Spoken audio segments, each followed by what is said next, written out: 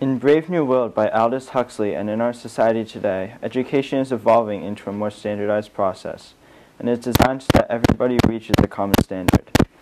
In Brave New World, Hypnopedia and school education both aim to create similar moral beliefs and bases of knowledge in all alphas and betas. Although our education system today does not control moral beliefs as strictly as the government in Brave New World, our society has structured education to create a similar base of knowledge in all people. In Brave New World, alphas and betas are educated to reach a common standard required for fitting their functions in society. Hypnopedia, or sleep teaching, is used to create a common set of beliefs in children by grinding certain phrases or ideas into their minds while they are sleeping. At Eton College, the students only have access to reference books and therefore are only exposed to the one perspective that the government has chosen. They are oblivious to alternate opinions or ideas like those of Shakespeare. In our society, students are educated to achieve a common standard as well.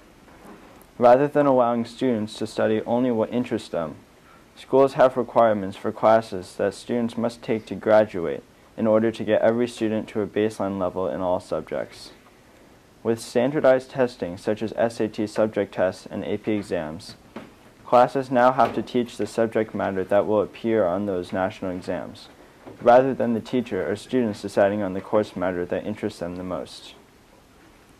Furthermore, courses in different schools often cover similar material even when they are not officially standardized. For instance, it is safe to assume that every high school graduate has read Macbeth in 1984 at some point in their studies, even though their English courses are not required to cover this material. These standardized or similar classes set a standard for the knowledge of a student going into college and beyond.